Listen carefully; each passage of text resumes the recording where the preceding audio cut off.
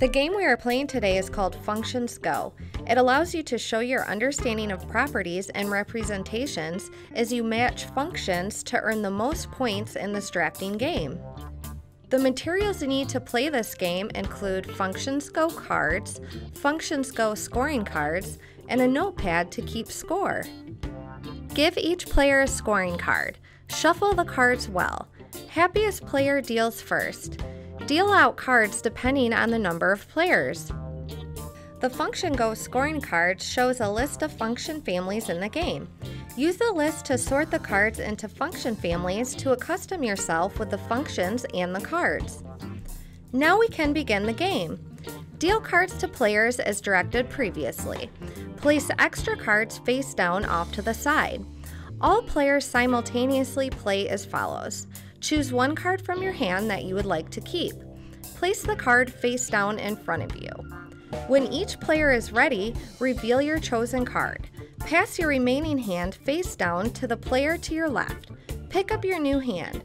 Repeat these steps until only one card remains. There are two types of bonus cards. The first is a triple the points card. Apply this card to one trig function family, sine, cosine, or tangent. Triple the value for the function family when scoring the round. The second bonus card is a swap for double the functions card. Play this card on one turn. On a future turn, before everyone else reveals their cards, call out Functions Go.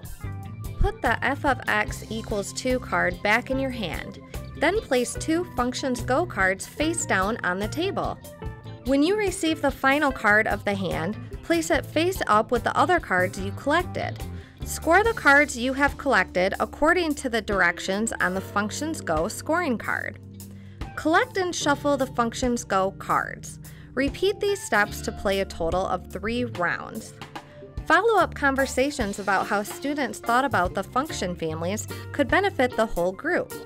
Pause the video here to read our Think About It questions. A variation to Functions Go is changing how the players interact. Alternate which way you pass the card each round. In rounds 1 and 3, pass each hand to the left. In round 2, pass each hand to the right.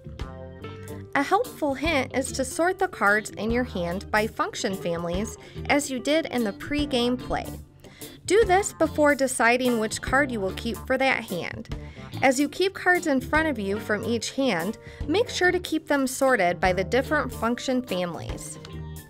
Click on the instructions link on the Regional Math Science Center website to read the game rules or just re-watch this video, pausing as needed. Thanks for playing!